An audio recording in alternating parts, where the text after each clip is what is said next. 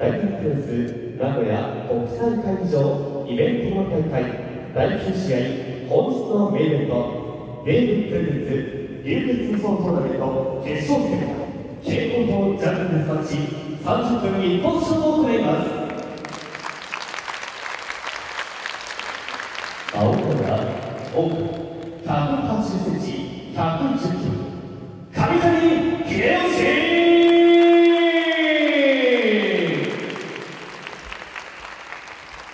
赤コーナー、175センチ、165キロ、ブラッドリーメーカー、アブドーラ小林。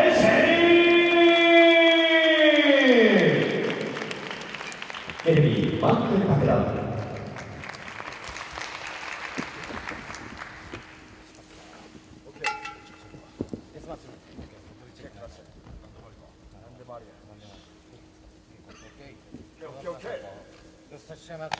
No. Yes. You got okay.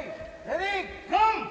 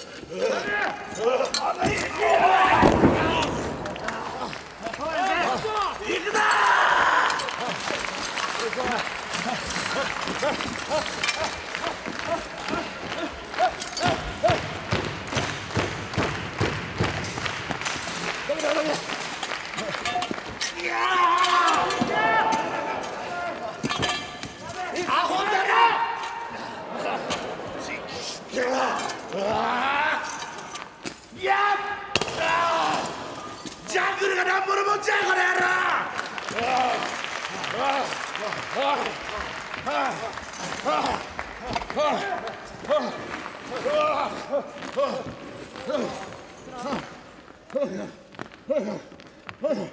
せーの、いや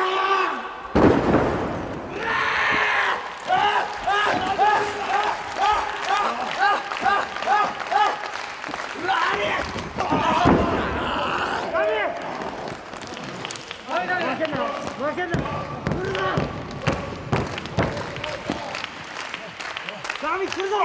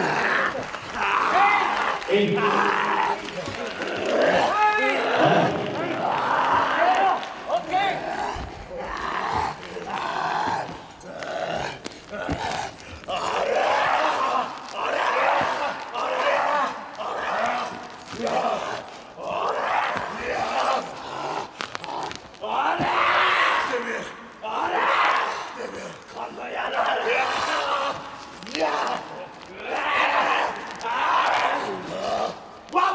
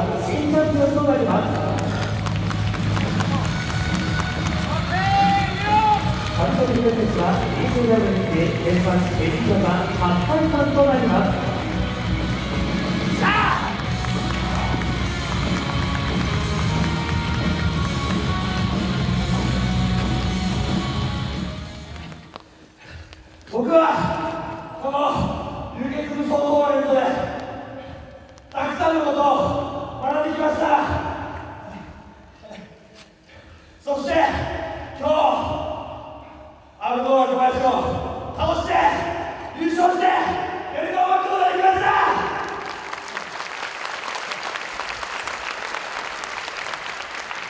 本当に流血無双トーナメントでは先輩方に教えてもらうことばっかりで、今日だって僕は小林さんに教わりました。小林さん、僕がこの明るさで大日本プロレス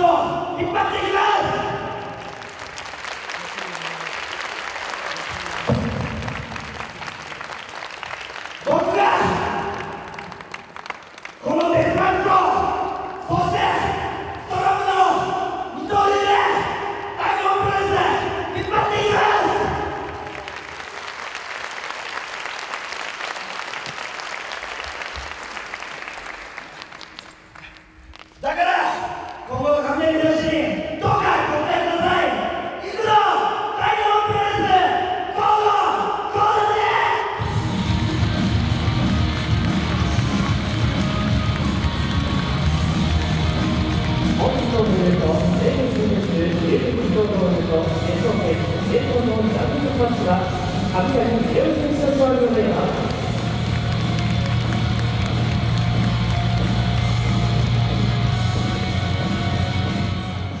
神谷の底が見えませんでしたね。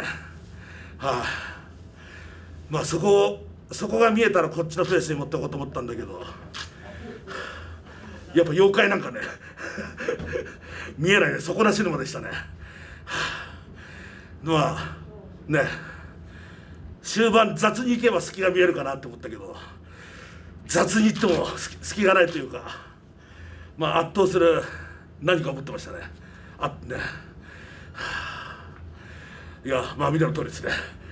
負けました。1回戦、2回戦、はい、準決勝、決勝、はい、全てね、自分のね、自信になりましたし、やっぱり、はい、一個一個、すごい大切なことを、はい、学ばせていただいたと思います。はい、とても、ね、身になる流血トーナメントでした。はいね、だからね、今僕、はい、もう、はい、すごい王者としても、すげえ自信あります、今。はい、だから、もう正直言うと、王者になって、すぐストロングにも挑戦したいぐらい自信あります。